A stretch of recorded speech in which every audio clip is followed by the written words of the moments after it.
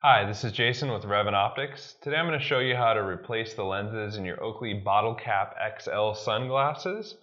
This is a half frame sunglass, great for a bunch of different sports such as cycling or running.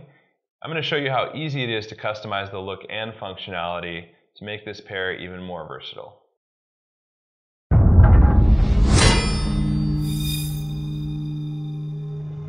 To remove your old lenses, you'll take the frame here, seat your thumb in the nose piece, and you actually pull up, slide the lens out just like that. You have these notches at the corners that actually seat nicely in grooves here on the frame. So to install the lens, what you'll do is go ahead and seat the outside edge first, and then you'll push up on the nose piece, and it'll pop right in just like that.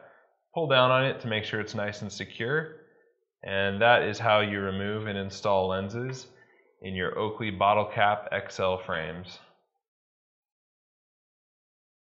To ensure you're getting the most out of your experience outside, we recommend replacing your lenses if you have any damage whatsoever, scratches, abrasions, cracks.